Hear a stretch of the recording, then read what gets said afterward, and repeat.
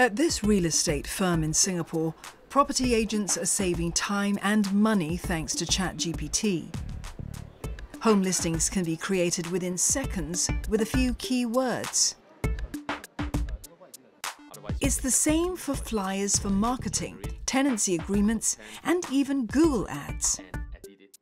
Do you know that most agents are not born writer, right? And they even need to seek help and pay someone to do the job.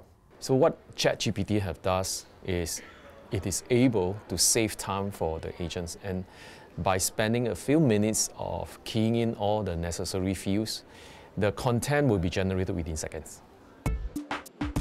Agents say they only need to give ChatGPT's copy a check before editing it if needed. That gives them more time to focus on building relationships with clients. Their efficiency have been doubled or even tripled. Over at Microsoft, AI models help employees with anything from scheduling focus time to wellness breaks, reducing burnout and enhancing productivity. It's also being used to kickstart innovation, with generative AI being rolled out across Microsoft's apps to create presentations, analyze data, or write emails. For example, you're preparing PowerPoint. How do you use AI to help you generate some of this content, to kind of ideate ideas? It's more of an augmentation. These firms are among several in Singapore already making use of generative AI at the workplace.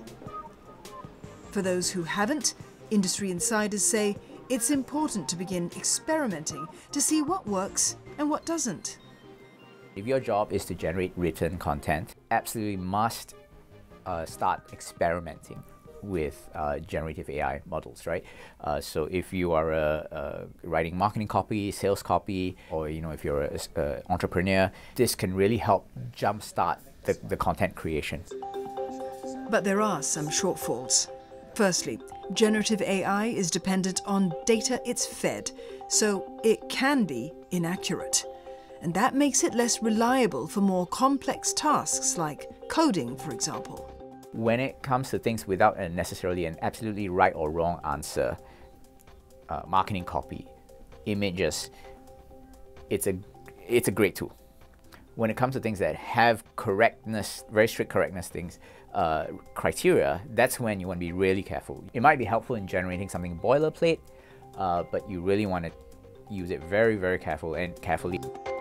Generative AI lacks soft skills like EQ and won't be able to pick up on social dynamics and nuances that often make relationships at work tick. There are also ethical concerns. So the question here now is, to what extent can our ethics and morals be codified, right? To the extent that we are able to do that, right, then yes, AI takes it, right? But I don't think so. That's why experts agree that AI is not a replacement for humans at work.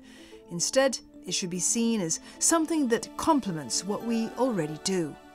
So if I take the analogy, it's like we are the captains, and this co-pilot is like your first officer. AI is kind of helping you to drive the future of work, that you can really kind of take away a lot of manual work that you are driving and help you to drive and focus more on the cognitive part of it, more of the strategy, and be more focused and be more productive. The increase in productivity doesn't necessarily mean that companies will hire less.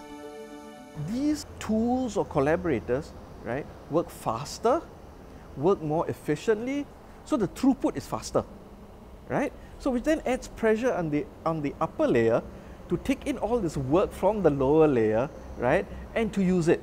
So there will be a pressure to hire more people, right, at the upper, higher value added, right, layers.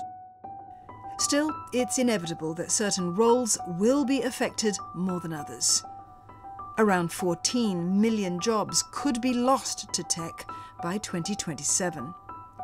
And clerical roles are most at risk. Some lower level jobs will be replaced, right? But these lower level jobs, right, to begin with, right, used very little, human intuition, human creativity, human decision making, right, or reasoning. On the flip side, millions of new roles are also expected to be created to support AI services, including roles like prompt engineers and AI trainers. This means we'll all have to keep upskilling. Top skills in demand include creative thinking, resilience, and flexibility, as well as analytical skills. The World Economic Forum estimates that close to half of the world's labour force will have their core skills changed in the next 5 years. Companies and governments will have to work in tandem to make this happen at the scale and speed needed. Employees also need to buy into the mindset of lifelong learning as key to career sustainability. I don't think there's any end to this. It's just about how you can harness the power of technology to empower your work. But you got to be on the forefront of that innovation curve. Because if not, then you will be left behind, and that's exactly what will happen, is replacement rather than enhancement.